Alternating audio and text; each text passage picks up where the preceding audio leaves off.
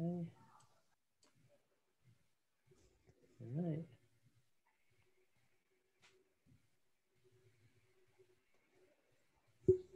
All right. Everyone, we're just letting some people get in. We have a lot of people waiting to get into the room. If you'd like to, in the chat, let us know where everybody's coming from. It's always great to see who we're speaking to on these videos.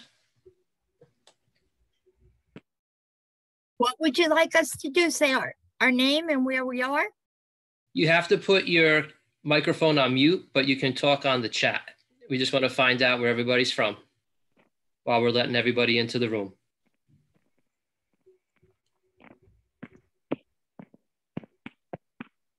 And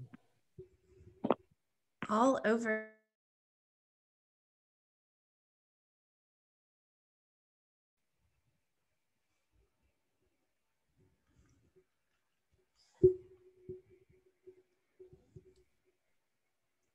give it 30 seconds and we'll start. 2:39.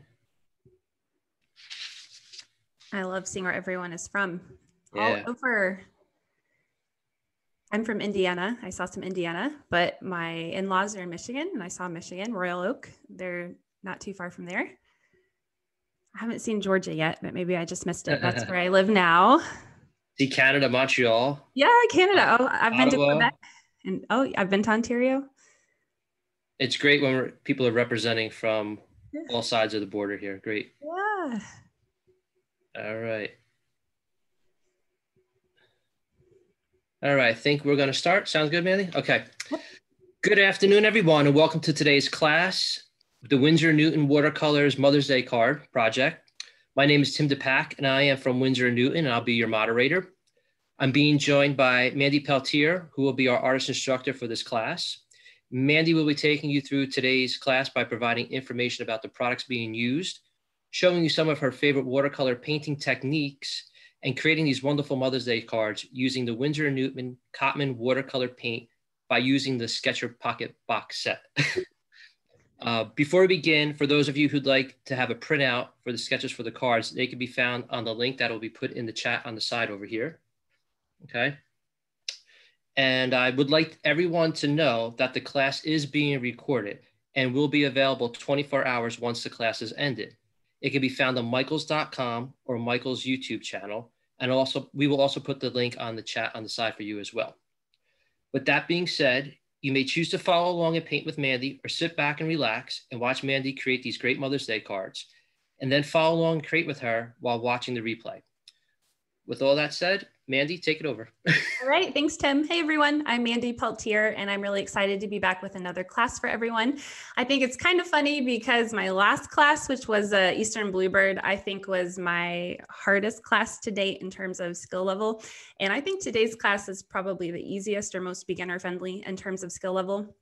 So I kind of designed this class to also teach you more about color theory and color mixing. So we're going to be mixing a lot of colors today. It's going to be basically the basic color wheel minus one color. So because we only have an hour, I'm going to go ahead and share my overhead camera and we will get started.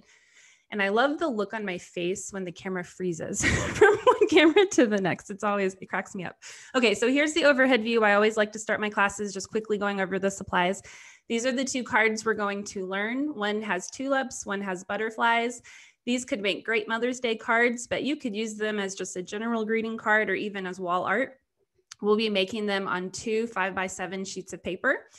As part of the downloads for the class, there was one sheet of paper that says, please print before class. We're gonna basically make a butterfly as if we were making a snowflake where you fold the paper in half and you cut along the fold.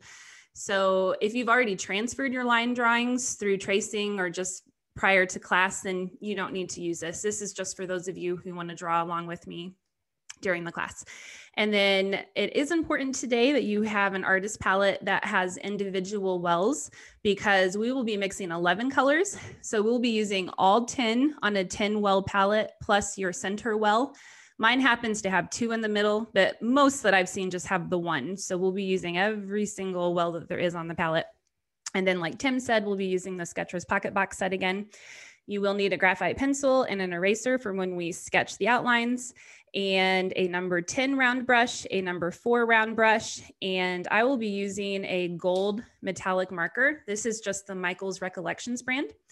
And then I also have a heat gun today. I only need the heat gun for this butterfly card where butterflies overlap, just to sort of speed along the drying process since we only have an hour together. I'm just going to use them on the parts of the butterfly that overlap, and I'll explain why when we get there.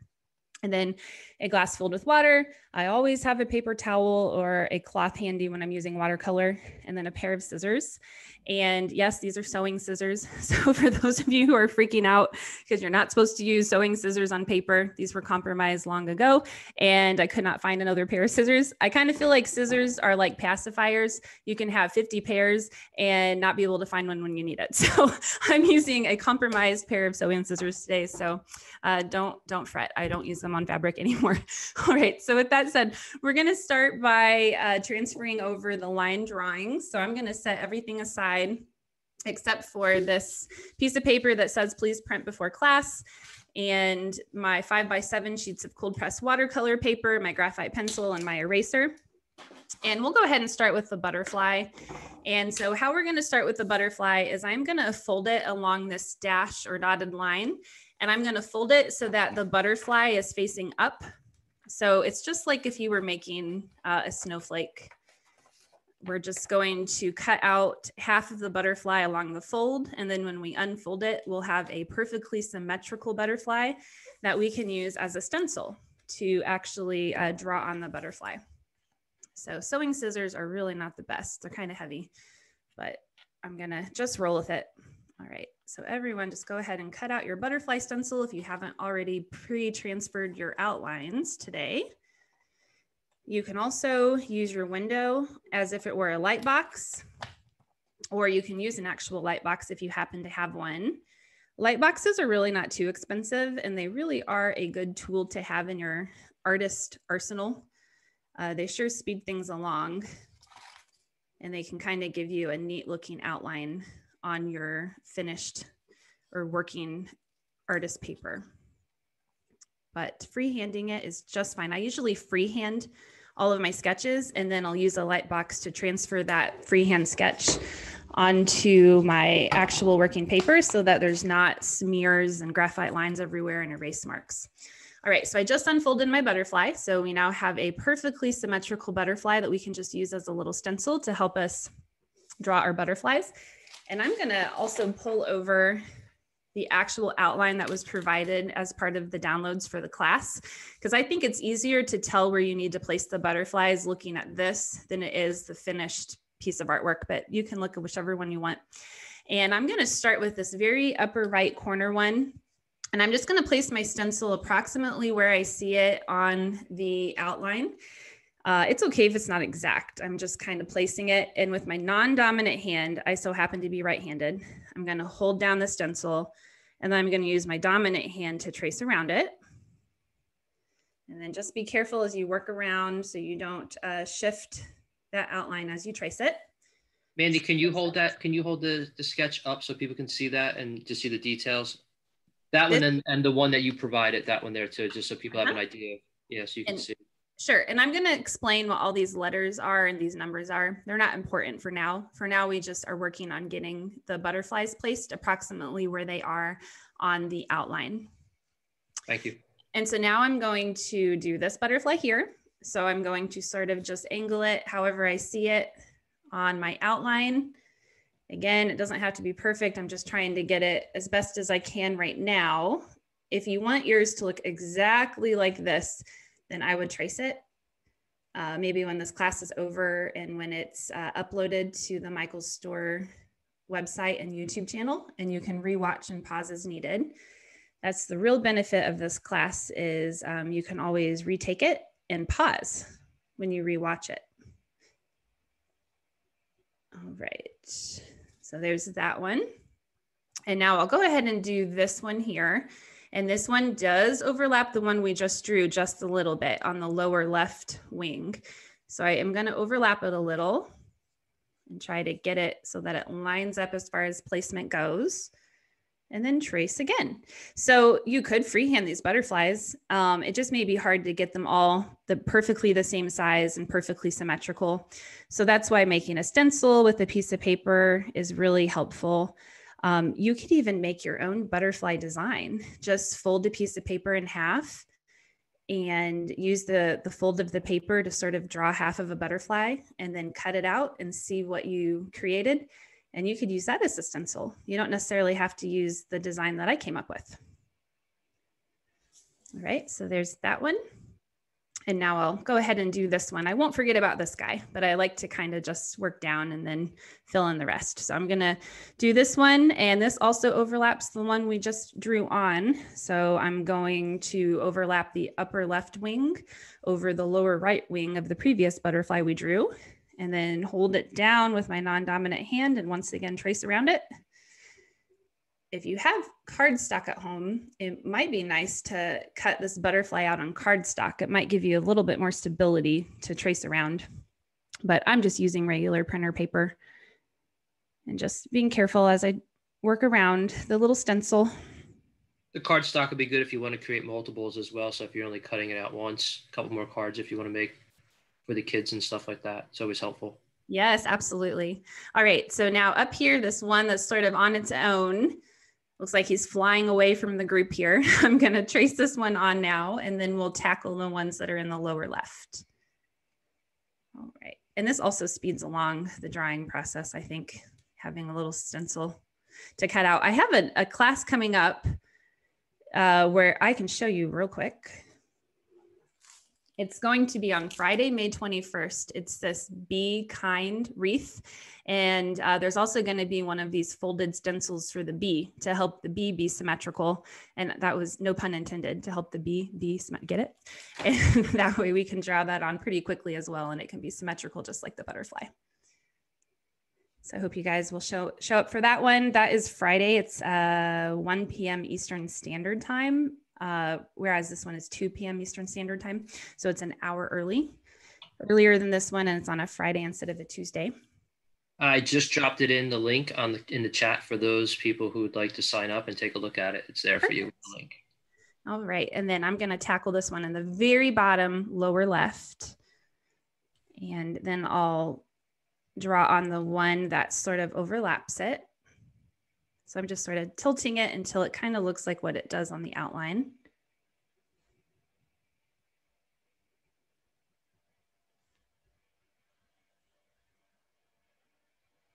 Okay, and then last but not least, this one here. So this one overlaps the bottom left one, but it does not touch this middle one. So I'm gonna sort of place it and arrange it so that it overlaps the one, but not the other, as best I can. It's not a huge deal if it overlaps both, but these butterflies are all numbered in a certain way because we are going to use a wet on wet technique. Like each individual butterfly receives a wet on wet technique, which means you're adding wet paint into wet paint. But then the butterflies that overlap each other will receive a wet over dry technique. So when the bottom butterfly has dried, when the paint has dried, then we'll add the butterfly that overlaps it. And so it'll be wet over dry. And we'll talk more about that as we go. And then the last thing we want to do for this card is the mom lettering. You don't have to use my example. You can just write mom in your own handwriting. But my uppercase M sort of just looks like two arches. So I'm just going to sort of follow what I have here and draw it on. And then there's sort of fancy looking cursive O, and then another sort of lowercase m with arches. So I just sort of squeezed it in along the bottom there. And then that's it for the mom card. And then next will be the Happy Mother's Day card. So I'm going to just put this aside for a second, bring over my other 5x7 sheet of paper, the outline for the tulips, and I'll have these all side by side, just like I did for my butterfly. And for this one, I'm going to start with the lettering because it's at the very top, and then that will help me know what I have to work with as far as the tulips go beneath the lettering. Sometimes when I do the lettering for the Happy Mother's Day, I'll start with the T and the H because they're right in the middle. So I might start with the H and then do what's to the right of that and then do what's to the left. But I'm just going to go ahead and start on the far left with the H and just sort of eyeball things. It does help if you print out the outline at the very least, if you're drawing along with me, because then you can kind of have things side by side. And then I think it makes it a little bit easier to gauge size, spacing, etc. And this is my own handwriting. You don't have to use my handwriting. You can just use your own as you do Happy Mother's Day. I mean, I guess it's somewhat fancy, but you can just do your own thing if you want. It doesn't even have to say Happy Mother's Day. You could do your own wording if you want. Happy Mom's Day or Mommy or whatever you want to do is fine. Or if it's for a friend, you can just say for you or thinking of you or whatever you want to do. Mandy, as you're doing that, just going to remind everyone that the class is being recorded and will be available for replay 24 hours after the class has ended. And I'm going to drop the links in the chat right now for those people who want to save it and go back to it later. Michaels.com or YouTube. All right. And then for the tulips, really, we're just drawing U's, like the letter U. That's all we're doing. And then each one is going to receive a stem. So I'm going to start with the U's. I'm going to start with this one that's in the upper middle. And I'm just going to draw a U that's about the same size. And then at about 2 o'clock, if we were pretending this was a clock, maybe it's 1:30, I'm going to draw another U that's at a slight tilt. And then there's one that's sort of centered and beneath those two U's. And then I have sort of a droopy tulip. I think tulips are really pretty at every stage, even when they're wide open and start to droop over. And then I'm going to do these two over here on the left. So this one is what, maybe 10:30, 11 o'clock. And then there's one here. And then I'm going to give each one a stem, and I'm not even going to worry about the outline. I'm just going to literally give each one a stem.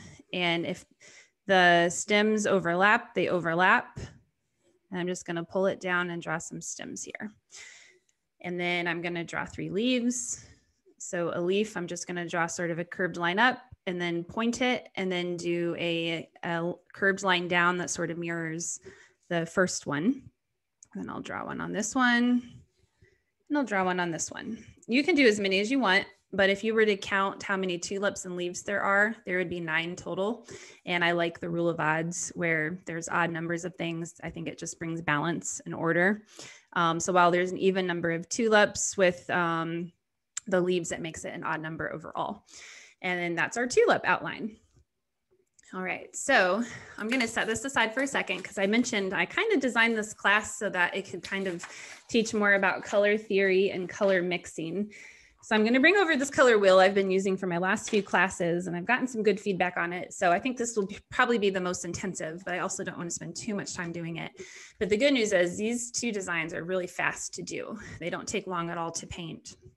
You learned in primary school or in high school or, whenever, the 3 primary colors are red, yellow, and blue. So I'm just going to circle those, red, yellow, and blue. And whenever you mix 2 primary colors together, it creates a secondary color. And so red and yellow mixed together create the secondary of orange. Yellow and blue mixed together create the secondary of green. And blue and red mixed together create the secondary of violet. Now, some people get stuck when I ask, what is a tertiary color? Well, a tertiary color is when you mix 1 primary and 1 secondary color together. So mixing red and orange together give you the secondary of red-orange. Orange and yellow together, give you the tertiary of yellow-orange. The primary of yellow and the secondary of green give you the tertiary of yellow-green. Then we also have blue-green, blue-violet, red-violet. So kind of what I want to talk about today is everything that falls in between on the color wheel, that falls in between red and yellow, is mixed by using red and yellow together in some sort of ratio. So ideally in nature, if you were to mix red and yellow together in equal amounts, it would give you the secondary of orange. All right, so everything in this wedge. And if you were to mix the primary of red and the secondary of orange together in equal amounts, it would give you red-orange. But you could also mix red-orange by mixing a lot of red and just a little bit of yellow. Because if you look on the color wheel, red is closer to the primary of red. Red-orange is closer to the primary of red. So it'd be more red and less yellow, or you could just do the shortcut of mixing red and orange together. And with yellow orange, it would be a lot more yellow because it's closer to yellow than it would be red. So it'd be a little bit of red and a lot of yellow to give us yellow orange. Or you could just mix the secondary of orange with the primary of red approximately in equal amounts. And so that's true over here as well. So everything that falls in between yellow and blue on the color wheel is mixed together by using blue and yellow in varying amounts. So yellow green is going to be either you can mix green and yellow together pretty much in equal amounts, or you can use a lot of yellow because it's closer to yellow on the color wheel and just a little bit of blue to also achieve yellow green. And then blue green would be the opposite. It would be more blue than yellow because it's closer to blue on the color wheel, or you could just mix blue and green together. And then I won't go over this last one because it's the same exact thing, but everything between blue and red on the color wheel. So blue, violet, violet, red, violet is mixed together by using red and blue in varying amounts. So we're going to get some practice today. Because the Sketchers Pocket Box set does have some secondary colors, like it has an orange and it has a green, we'll mix some of our tertiary colors by just mixing a primary with a secondary. But when we get over here and we mix red violet, as you know, I mentioned with these others, it can be mixed by using the secondary of violet and the primary of red, or you can just use a lot of red because it's closer to red on the color wheel and just a little bit of blue. Well, there's no violet in the Sketchers Pocket Box set. So we are going to mix red violet by using the two primaries, a lot of red and just a little bit of blue versus using violet and red. Does that make sense? I hope that makes sense. So we'll do both. We'll mix red orange by using red and orange together. We'll mix yellow green by mixing yellow and green together. But you will get practice on this side of the color wheel, mixing two primaries together in varying amounts. All right, so with that in mind, I am going to quickly erase what I did here in case I want to revisit the color wheel again. It won't distract us. And I'm going to pull down my artist palette that has the individual wells in it. Mandy, great explanation on all those colors, because I think it's very helpful for those that are using the pocket set. You can see by the mixing that you're going to be doing how you can expand from the 12 colors that come in the set, and your spectrum and your colors are pretty much endless by learning the information that you're giving and how to mix. Thank you, Tim. And I as I practice this class, I mentioned this too, and maybe I'll just say it real quick. So I talked about if you mix two primary colors together, it gives you a secondary color, right? But you can mix all three primary colors together, red, yellow, blue, and they'll give you both brown and black depending on how you mix them. I find blacks usually need a bit more blue in them, and I find browns usually have a bit more orange and red in them. So the three primary colors are really all you need. And then I guess one other thing I'll say is we've just been talking about this outer ring here. This outer ring here is really just the pure hue of a color. It's what you think of when you think of red, or when you think of blue, or when you think of green. This next ring here is when you add white to a color. And then this ring here is when you add gray to a color. So it slightly darkens it. And then this ring here is when you add black to a color. So it's a shade, a tint, and a tone. So this is just, I love this color wheel because it also has the shade, tints, and tones, what happens to the pure hue when you add gray or white or black to it. So we're not going to be dealing with these three rings today. We're only going to be mixing the pure hue of colors. But really all you need as far as the palette goes is your three primaries and black and white, and you can pretty much have an endless palette. So especially ideally when you're dealing with colors found in nature. I know sometimes you're dealing with man-made pigments. It may help to have a couple shades of blue or a couple shades of green like we do in the Sketchers Pocket Box set. But, you know, hypothetically speaking, you really only need the three primaries and then white and black. All right, so with that in mind, I'll keep putting this aside, but I want to keep it here. All right, so with your number 4 brush, let's go ahead and stick it in our water for a second and give it a stir. And we're going to help those bristles absorb the water. And if you've taken my previous classes, I like to use my brush like as if it were a spoon. And I promise I don't use my watercolor brushes like spoons in real life. But we're going to use it like a spoon, and we're going to place 3 scoops of water into every single well on our palette. So 11 different wells. So I'll show you what I mean. It's quick. You don't have to take your time with this. It's just going to be 1, 2, 3, 1, 2, 3, and you're going to work your way around, and you're going to put 3 drops of water into every well on your palette. And this is clean water because we haven't mixed any colors yet. So it's allowing every single well or every single color we mix to start off pure and clean.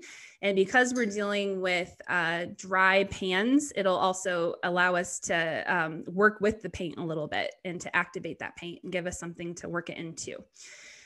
So 3 scoops of water into each well of your palette. And you can always adjust. You can always add more water if you need to, if maybe the paint is too thick. We want pretty equal paint to water ratio today. So about a 50% opacity. And we're just going to start with red because that's at the very top of the color wheel. The good news is there is a red in our set, and so we don't have to mix colors. We'll just use the red purely. This is a Alizarin Crimson. It's the top row, 3rd from the right. And we're going to do 3 passes of red into the first well of your palette. If you haven't taken one of my classes before, a pass is taking your wet brush and you're really running it into that paint a handful of times. And then you're going to mix it into those water drops. You're going to wipe it along the edge of your palette, and that's 1 pass. So I'm going to do 2 more to make 3 passes. And I'm not being dainty with my pressure. I'm really pushing that brush into the paint color to pick up that pigment and to deposit it into the well of my palette. All right, and I can tell mine needs just a little bit more water. So we want a fair amount of paint today to work with since we're going to be making 2 cards, but it is likely that at some point you may need to mix more of a certain color. So that's red. So for red orange, again, we could mix it by using a lot of red and a little bit of yellow, but because there is an orange in the set, we'll just use red and orange. So I'm going to do 2 passes of red into the next well of my palette. 2 passes of red, and then I'll quickly just rinse it, wipe it on the edge of the palette, and then I'll do 2 passes of the Cadmium Red Pale Hue, which just to me looks like orange. It maybe has a little bit more red in it than a true orange, but you can see by mixing the red and orange together, it does give us a really pretty red-orange shade. Then I'll quickly rinse my brush. The next well of the palette would be just orange. So we're gonna mix 2 passes of the Cadmium Red Pale Hue, 2 passes. And then because this orange in our set is a little bit on the red side, I like to add just a little bit of yellow to it to just tone down the red or to neutralize the red. So I'm going to quickly just swish my brush in the water, and I'm just going to do 1 good pass of this lemon yellow color. And that will tone down the red just a little bit and neutralize that extra bit of red that's in this Cadmium Red Pale Hue. Mandy, I have a question from the chat. Someone's having a problem where they're saying that the paint isn't transferring into the well as smoothly as yours. It's just kind of staying on the brush. Is there anything that they could do to get the paint? Is the brush, you think, maybe just too dry, or? That would be my first impulse, would be that the brush needs to be more wet. Maybe you need a couple more drops of water into your well to help that paint transfer to the well. It may be too that you really need to press harder into the cake to pick up that paint to transfer it to the well. So I would try those 3 things. I'm using a Cotman watercolor brush, and it's working great for that purpose. So I don't know what brush you're using. It could have something to do with that. But yeah, just keep playing around with it and trying it. And if you can't get it today, please just rewatch this class and pause as needed if you're having a hard time keeping up because of technical issues, if you will. So I'm sorry that's happening to you. All right, so next is yellow orange. So we're gonna mix yellow orange by mixing Cadmium Red Pale Hue and this Cadmium Yellow color together. So I'm gonna start by just doing a good solid pass of the Cadmium Red Pale Hue into the next well of my palette. And then I'm gonna do 2 passes of the Cadmium Yellow. Yellow is a really light value. It takes a lot of yellow to influence another color. So that's why we're doing 2 passes of the yellow. And even I'm looking at this and I'm thinking it can maybe use even another pass of it to really help it give that yellow orange color. So you'll just kind of have to play around because you definitely want there to be a difference in color where we go from red to red orange to yellow orange. All right, and then the next well of our palette is just yellow. The good news is we have just yellow in our set because it's a primary color. So we'll do 3 passes of the Cadmium Yellow into the next well of our palette. And that one should already be nice and wet. Just gonna give you an update. 30 minutes into the project, just to give you a friendly reminder. Perfect. So 30. Yep. And just to let everybody know, as Mandy's going a little quick on this, so if you have to come back and watch the replay within 24 hours, it will be available on the michaels.com website, as well as the Michaels YouTube channel for replay. Okay, next color is yellow green. Yellow green, we're going to mix 1 pass of Viridian Green, which is bottom row far left, and 2 passes of the Cadmium Yellow. And then you may have to make adjustments if it's not yellow green enough, but hopefully it will be. So I just did 2 passes of Cad Yellow, and I'm doing a pass of Viridian Green. Woo, look at that pretty yellow green color. It looks like an apple green. I love it. All right, and then the next well of our palette will be Viridian Green. We'll do 3 passes of that. Now, Viridian Green to me is sort of like an emerald green. Has a little bit of blue in it. It's more blue. So just like I did with the orange, in order to kind of neutralize that blue a little bit, I'm gonna do like a half a pass of the Cadmium Yellow and add it just to sort of soften that green a little bit and make it look a bit more like what we think of when we think of green. So that was 3 passes of Viridian Green, and then I just added a touch of the Cadmium Yellow just to tone it down a bit. All right, because we know green is made by mixing yellow and blue. So because the green we have in the set is a little bit more towards the blue side, we can make it more like a true green by just adding a touch more yellow. So that's my color theory there, what my thought process is on that. Blue-green, also known as turquoise, one of my favorite colors, is mixed by using blue and green.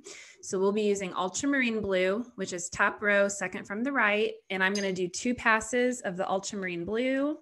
And then I'm gonna do 2 passes of the Viridian Green. And then I can make adjustments if needed from there. But usually 2 and 2 gives me a really pretty color. Yeah, I think I actually wanna add a little bit more Ultramarine Blue. All right. Ooh, I love that color. All right, so that's turquoise. That was just Viridian Green and Ultramarine Blue. And then next is blue. Blue, we're just gonna use Ultramarine Blue. Let's do 3 passes of that color.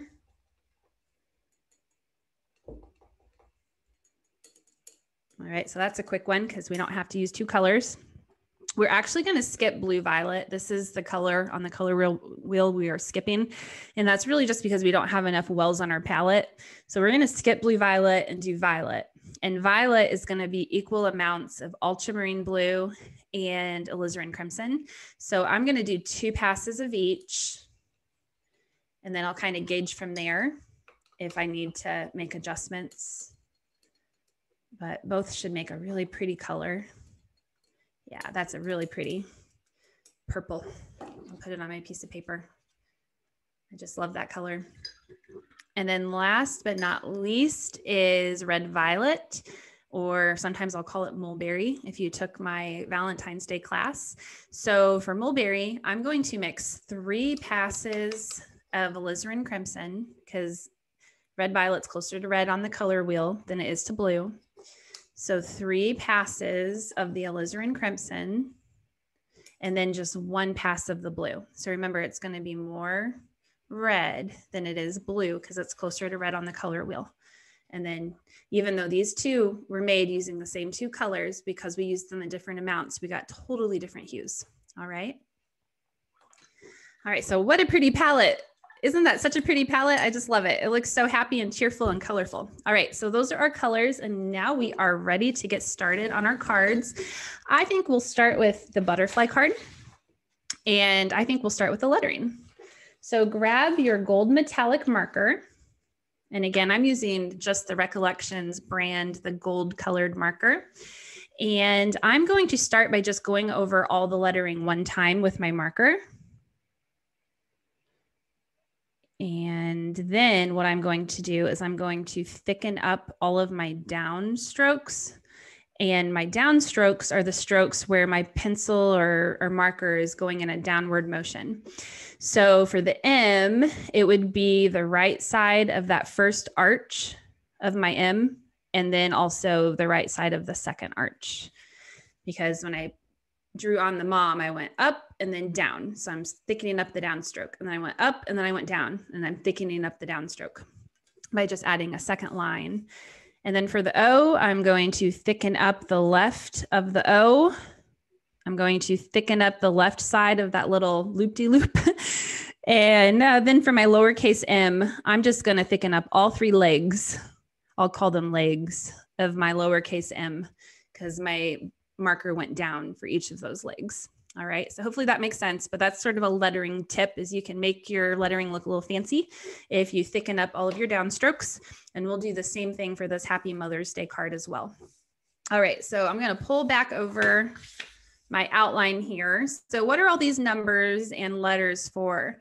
Well, I have a little key where it tells you what each letter means. It just tells you where you're gonna be placing the color. So we're working up in a gradient. So we're starting with the blues and greens and then going to the green yellows and the oranges and then the red oranges and the reds and the red violets and the violets. So we're just kind of moving up in a gradient as if we were taking a trip around the color wheel. And each butterfly is going to receive 2 to 3 colors that are all right next to each other on the butterfly. And the butterflies that are numbered 1 are the butterflies we're going to paint on first. And then the ones that are numbered 2 are the ones we're going to paint on after butterfly number 1 has dried. Because we don't want to paint on butterfly 2 while butterfly 1 is still wet, or the colors will bleed into each other and it will look like one connected butterfly versus 2 distinct butterflies. Also, when you're layering wet over dry with watercolor, you'll want the bottom color to be a lighter color than the color you layer on top. And that will help the top layer look distinct from the bottom layer. So for this one, for instance, if this butterfly here had been dark red and then we tried to put maybe orange on top, we would activate that darker color on the bottom, and then it would kind of make the top layer look funky, or kind of make it look like as if we had done wet onto wet. So you always want to layer lighter color to darker color, or at least with this particular project. I'm not saying you always have to do that, but in general, that's how you're going to layer watercolors. So we're going to, at this point, use the number 10 brush for both cards. You'll only need the number 4 again if you need to mix more paint in your palette. So go ahead and put your number 10 brush in the water, give it a stir. And as we paint these butterflies, we're also going to paint them on from lightest color to darkest color on each butterfly. So for instance, this butterfly here, this has a number 1 in it. So we'll start here. Y is for yellow, YG is for yellow, green, G is for green. So Y is the lightest value on this butterfly, and then it's yellow, green, and then it's green. So we're going to start with yellow, then do yellow, green, and then do green. And this is going to be wet onto wet. So what we're going to start with is we're going to put our number 10 brush in our yellow paint. We're going to put just a little bit on our brush, and then I'm going to wipe it on the edge of my palette. And I'm going to paint on the whole upper right portion of this butterfly wing. And I'm just going to be careful to try and stay in those lines. And it's just that upper right wing. And it doesn't have to be perfect. You could put a little bit on his little head here, but just approximately the upper right part of the wing. And then I'm going to quickly swish my brush, dab it on a paper towel. I'm going to put some yellow green on my brush, and I'm going to start applying where this yellow is still wet. And I'm going to apply the yellow green right where they meet, and then to the lower right part of this butterfly.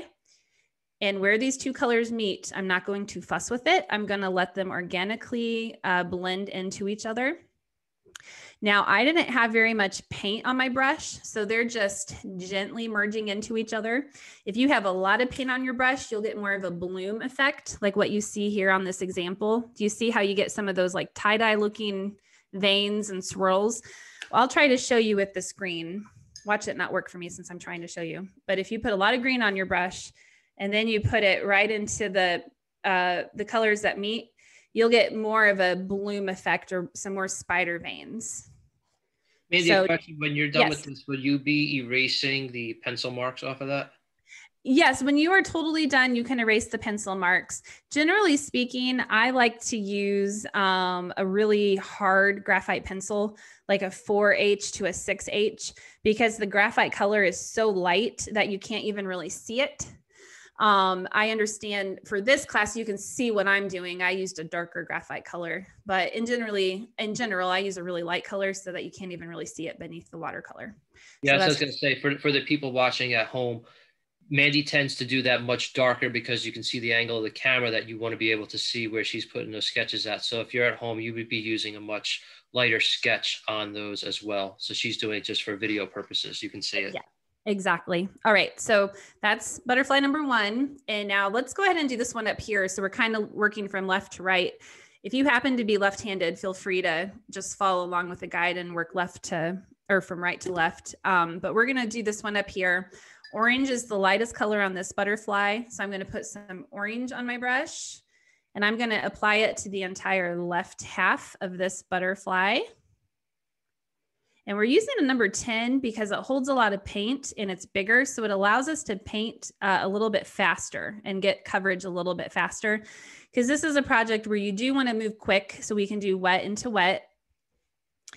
And then after you have the orange on there, just swish your brush, dab it on your paper towel, pick up some red and paint on the lower right half of the butterfly and just meet that color right up where the orange ends, at least on the lower right half of the butterfly. And then after you have the red on, do the same thing, swish your brush, dab it, pick up some of that pretty red violet, start that color where both the orange and the red end, and paint on the rest. So you can see this goes fast. It doesn't take long to paint these, but it really packs a punch, the effect. And I'll show you something really quick. I've made a couple bigger versions of these. You can do some cool effects with them. Here's one where I used little pieces of saran wrap. So when I was done with each butterfly, while it was still wet, I just sort of bunched up saran wrap and placed it on top. And then I did not touch it until all the paint was dry. And then I just moved I gently peeled up the saran wrap, and that can kind of create a cool effect. Conversely, when all the paint is dry, you can also do some splatters with paint, do some paint splatters. So there's a couple of fun things you can do if you don't want to just leave it the color like we're doing today. All right. So next, number 1, let's go ahead and paint this top one. That is just the purple or the violet. And this one only gets the one color because it's just the bottom part of the butterfly. Mandy, good question from the chat. What if you get your paint going outside of the line? Is there a way to fix that? You could try taking a clean, slightly damp brush and running it on that section and then using a paper towel to lift. That's probably going to be your best way to lift the paint. But I would just chalk it up as a practice piece and maybe start over.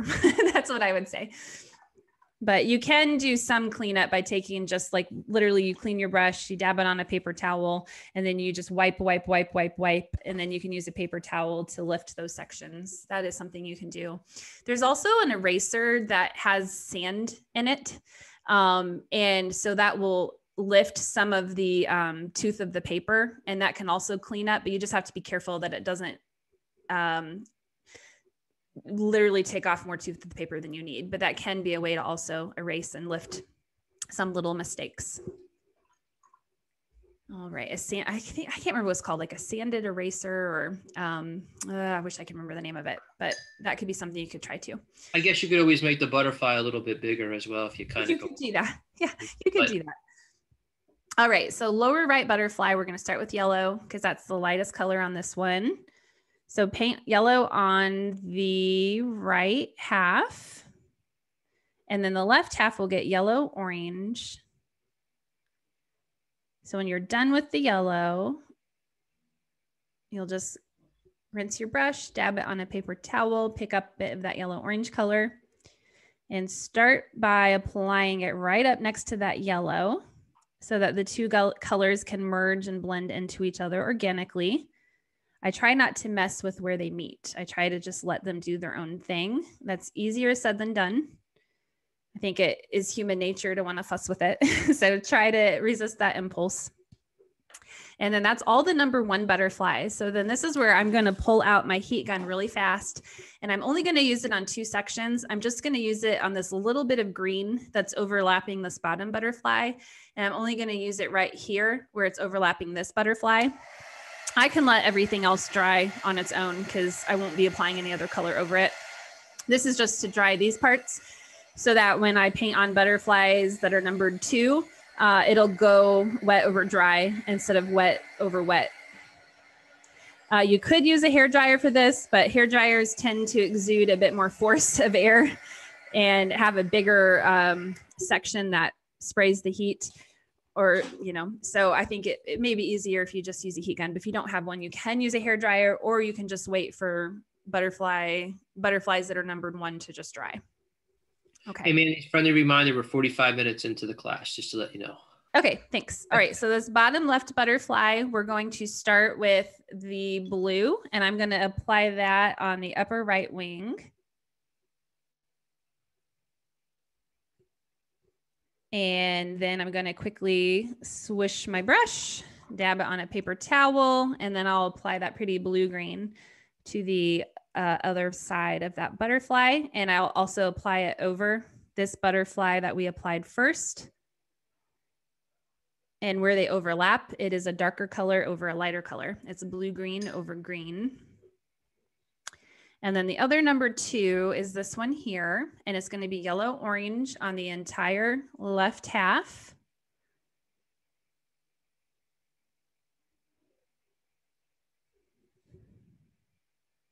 You guys will be amazed at how quick the tulips are. They are super fast. All right, and then orange to the lower right. And the orange will go over the yellow-orange of that butterfly we drew last for the butterflies numbered 1. And then swish our brush, dab it, and red orange will be applied to the upper right into what's left. And then we'll just need to dry this wing here so that we can apply the last butterfly that is numbered 1 or numbered 3. So I'll grab my heat gun again. And we're just going to dry that little section of the wing.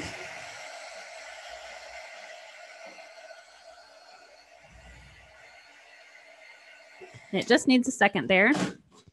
And then I'm going to apply red to the entire bottom half of this very last butterfly.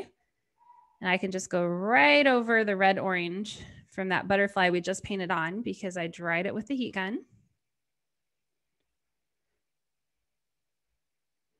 It's amazing how it can save you time when you're painting using a heat gun. And then red violet will be applied to the upper half of this butterfly. The card is coming out very, very bright, Mandy. Very bright. Very bright. Yes, these Cotman watercolors are very, very bright. You really can get really pigmented color from them. You know, as you're painting, just to tell everybody, you know, you're using the Cotman watercolor, the Sketcher box set. And if anybody goes back and replays any of your other classes, you've used that same Sketcher box set on all your classes. So the colors are endless that you can do with just by purchasing that one set to do multiple projects. It's true. It is so true. And this is the mom card. It's done. So while you guys are finishing up that last butterfly, I'll show you really quick. Another class I have coming up May 25th are these anemones, red, white, and blue anemones. So they're going to be around Memorial Day, but they could be a good 4th of July project too. I have another red, white, and blue themed class coming up also in June 22nd. We're going to do a really fun red, white, and blue lollipop that uses a really fun wipe and lift technique. So I hope you'll join me for those classes and for that Be Kind wreath class that I showed earlier. All right, so for the tulips, last one, we're going to start with the lettering. So take your gold marker and just go over each letter one time. And to save time, since we're 10 minutes out, I'm not going to thicken up my downstrokes like I normally would, but you can thicken up all of your downstrokes on the card just like you did on the butterfly card. Or you can use it, you can keep it with just one single layer of color. It's really up to you. You can even thicken up your downstrokes using a second color, using silver or something. So that's another thing you could do. But to save time, I just went over it one time. All right, and then the outline for the tulips is the same as the butterfly, where I have the initial of the colors you're going to be using for each tulip, and it's from left to right. So the top color is going to be the far left petal, the middle is going to be the middle petal, and then the bottom color listed is going to be the right petal. Okay, so how we're going to paint on the tulips is we're going to use 3 analogous colors, so colors that are right next to each other on the color wheel. That's what analogous means. And I'll just give you an example. So I might use blue as the center tulip, So let me draw a tulip here with a stem and a leaf. Okay, so I'm going to start top middle of my U-shaped letter, and I'm going to draw a curved line down, and I'm going to go back up to the top, and I'm going to mirror that with another curved line down. And then I might just do a stroke up the middle, but leave a little bit of negative space for interest. Okay. And then the left petal, I'll do this turquoise here because it's to the left of blue. And I'm just going to draw 1 to 2 curved lines to the left, trying to get some negative space in there if I can. And then the other side of blue, well, we'll say it's violet today since we didn't do blue violet. And then I'll do another 1 to 2 curved lines on the other side of the center petal to make our tulip. So every tulip's going to receive 3 colors that are right next to each other on the color wheel. The stem and leaves, we're going to be using yellow, yellow green, green, and blue green. So all 4 of these colors, but we'll predominantly try and use these 2 colors, okay? So you can use them however you want. So as an example, I might start with some yellow green and go halfway down the stem, and then maybe do the bottom half with the regular green, and then just let those colors bleed into each other as they want. I might do the bottom part of the leaf using yellow, maybe the top tip using that blue-green, and then I might fill in the middle with the yellow-green. So there's really no wrong way to do this. You're just going to be using all 4 of these greens in varying spots, and then they're all kind of going to bleed into each other and kind of create a cool effect. All right, so this is how we're going to be painting on the tulips. And looking at my palette, I can tell I'm going to quickly need to mix just a little bit more orange. So I'm going to do that really fast here so I can make sure I don't run out of color as we do these tulips. And maybe just a touch more red orange. So as you get good at this, you can mix your colors so fast. It doesn't take long. You just kind of have to get in the practice of knowing exactly what you need to mix. All right, so I think I have enough color here now. And we're ready to get started on these tulips. Okay, so we'll start with this lower left one. So red orange is going to be the middle petal. So I'm going to put a little bit of the red orange on my brush. And I'm going to start at the top middle of the U, and I'm going to do a curved line down. I'm going to mirror that on the other side and maybe just do 1 or 2 lines through the middle for some negative space. I'm going to put red on the left. So I'm going to do a couple curved lines on the left. And then orange is on the right. And I'm going to do a couple curved lines on the right. Okay. And I'm not going to worry about the stems and leaves yet. We'll do all the tulips first. So working up to this one, red violet is going to be the middle petal. So this is going to be one that you really aren't going to want to think too hard about. You're just going to want to do. You're just going to want to just do loose strokes. Violet is on the left. Maybe this one I'll just do 1 curved line on the left. And then red is on the right. Just like that. So they're just really loose tulips here. This top one, red is in the middle. Red violet is on the left. You see how fast this is? It is a really quick technique. And then red orange is on the right. And then we're just letting all of those colors bleed into each other where they meet. This bottom middle, orange is going to be the middle tulip.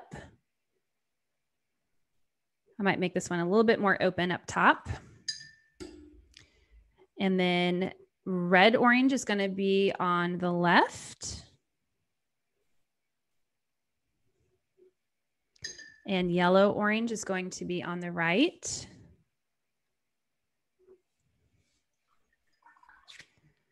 Top right, yellow orange is in the middle.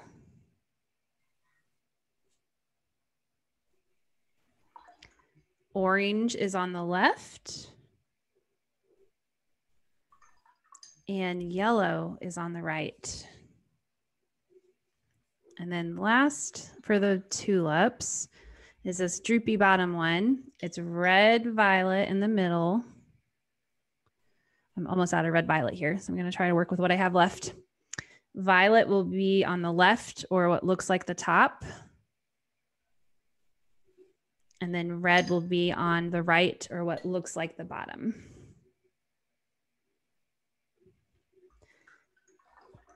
And then for the stems and the leaves, it's just going to be whatever combination you want of all your greens and your yellow, but you'll try and use mostly the green and the yellow green, and the yellow and the blue green will just sort of be accents. So I might start with my yellow green and just paint on my first stem using the very tip of my number 10 brush. Now I like it when the greens bleed into the other colors, but if you don't like that, the green moving into the actual tulip petals, you can wait for the tulips to dry before you paint on the stems. And then after I paint on the first stem, I might grab some of the regular green and paint on the next one. And you'll see that where I go over the yellow green, those two colors will start to bleed into each other and mix into each other. Now I might use one of these fun accent colors, the yellow, and I might paint on another stem and maybe drop in just a little bit of the turquoise over part of that. And again, they're just all sort of bleeding into each other. They're analogous, meaning they're all right next to each other on the color wheel. None of them mixed together is going to create mud or a dark color. They're all going to work really nicely together. I might take a bit more of that blue green and at least start at the bottom of a stem and watch that bleed into those other greens, and then grab my regular green and paint on the rest. And then I have a couple more stems here. I'll grab my yellow green again, and paint on one, and maybe my green to paint on the last. And then to paint on the leaves, I just like to use kind of a combination of colors. I might do the bottom with one color and then the tip with another, or I might do the bottom one color, the middle one color, and then the base one color. So maybe to this one down here, I'll start with yellow because I feel like I need more yellow in this. Pop of yellow, and then I'll use my green on the top. So again, you can't get this wrong. It's however you want to do it. And then one more leaf here, maybe some blue green along the top, and maybe the yellow green on the bottom, and let those all kind of bleed and mix into each other. All right, so those are your tulips. I promised you it would go fast, and it sure did. And no, that was like a fire hose as I was demoing it for you, but hopefully you got like a good feel for how I did it, and just how quick and easy it is. It's something you're not going to want to think too hard about. You're just going to paint on those petals and then immediately paint on the other petals and let those colors bleed into each other. And before we end today, since we have a couple minutes, I would love to see all your work. And Maddie, I would love it if you could spotlight them so I can see too. If you were able to paint along with me and keep up, if you would hold up one or both cards, whatever you're able to finish, I would just love to see. Oh, that's gorgeous. Great. That looks awesome. Those are so pretty. Yes. Thanks for showing these to me, guys. This looks so pretty. Nothing makes me happier as a teacher than seeing the finished work of my students. It really just brightens my day. If you can see my huge smile right now, well, I'll show you in a second before we end today. But great job, everyone. And if you happen to be on social media, you can follow me. My handle is Mandy Peltier Artist at both Facebook and Instagram. You can just type in Mandy Peltier Artist and find me there. And you can go on my website, mandypeltier.com, and you can see my upcoming classes. You can find the links to register for them. You can see the classes I've taught previously if you want to go back and rewatch those and download either the written instructions or the outlines.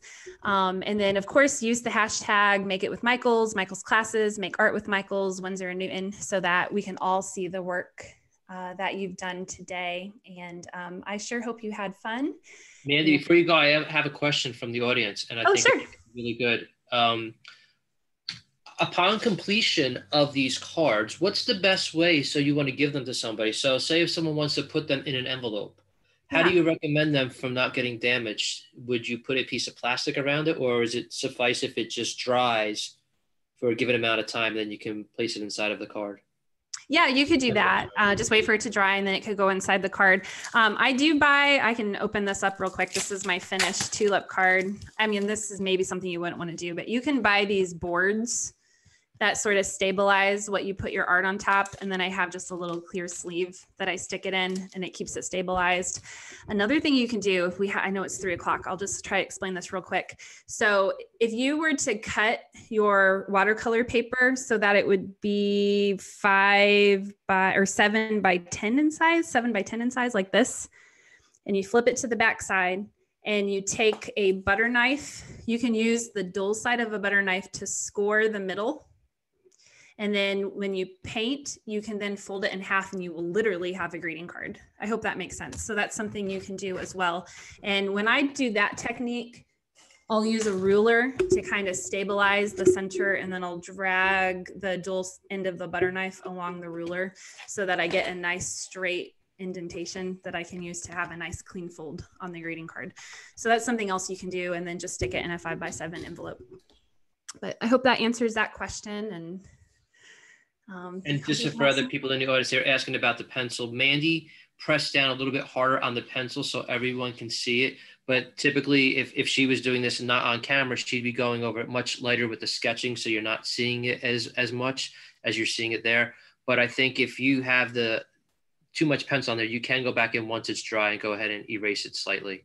You can, but I really recommend, if you can find at the very least a 4H pencil or a 5H pencil, some kind of H pencil, that's going to be a firmer graphite lead, so it's not going to bleed or smear as much, and it's also going to be a lighter color. The higher the number, the lighter the color. So 9H is like really light and really firm. So I think 4H to 6H works great, and then you'll likely not even see your pencil markings underneath the paint. So I really recommend that, and then you don't have to worry about erasing, or you only have to erase what's on the outside of the watercolor paint. Sounds good. All right. Great class once again, Mandy. Hope everyone enjoyed that, and everybody's making the cards for their moms for Mother's Day. Hey. And, really appreciate it. Thank you so much. And thank you everyone for joining us. I had a great time today. Thank you. Bye everyone. I hope to see you next time. Join us again at Mandy's next class. Thank you. Have a great day, everyone.